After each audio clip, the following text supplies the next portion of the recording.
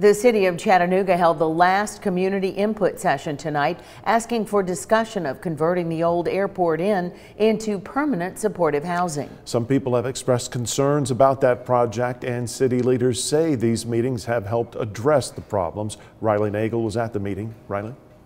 Well, Greg, Cindy, we saw quite a bit of opposition to the proposal at previous community meetings, but tonight residents seem more interested in making the project successful.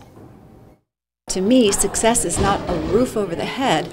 Success is helping that person to achieve whatever their potential is. Marcella Murphy says she moved to Chattanooga from California 4 months ago to escape what she calls an overwhelming homeless issue across that state.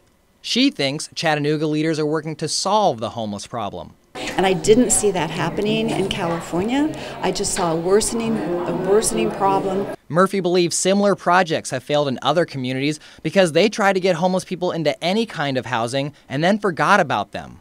She says she's encouraged by this project because it appears the city wants to see the success of the individual.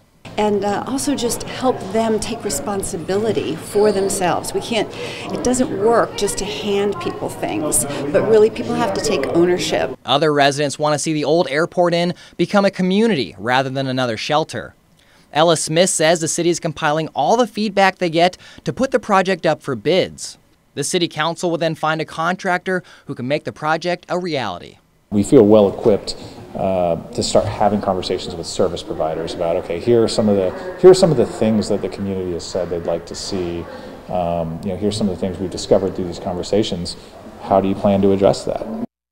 Smith says they'll collect all of the feedback and release a report to the public within the next 2 weeks. Live in studio, I'm Riley Nagel, Local 3 News.